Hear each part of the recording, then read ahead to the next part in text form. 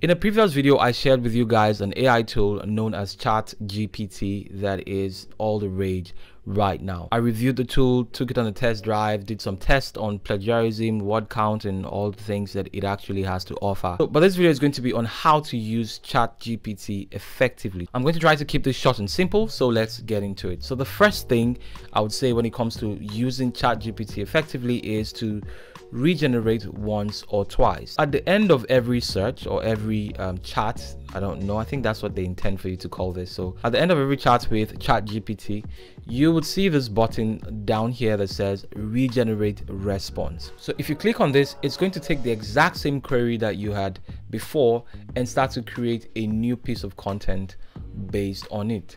Now you'd end up having, instead of one, you have about 3 variations of the same blog article. So the reason why this is important is you want to now mix different parts of these different articles, and maybe you can take the intro from the first one and take the middle from the second one, take the, just mix and match, you get the idea, and then you have something a little bit more unique. I think this tip is going to actually help you use Chat GPT more effectively. Now, number 2 is you want to rearrange the results that you get from using Chat GPT. So what I mean by this is to actually move things around. So you can take the first paragraph and make it number 2, and take the number 5 paragraph and you just rearrange things so that it's not exactly as you got it, just copy and paste like you got it at the end of your every query. Okay, so just rearrange the paragraphs and words and things like that. So that's number 2. Last but not the least is to use it as a starting point. I cannot emphasize this enough. This is actually the most important point. Use it as a starting point. And if you think about it as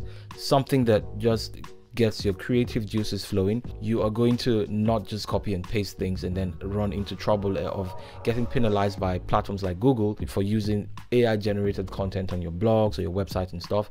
So you want to think about it as this is it's just like simple research. Now you have all the facts that you might need for your blog post, and then you build on it and try to make it more real. So by actually injecting words into it.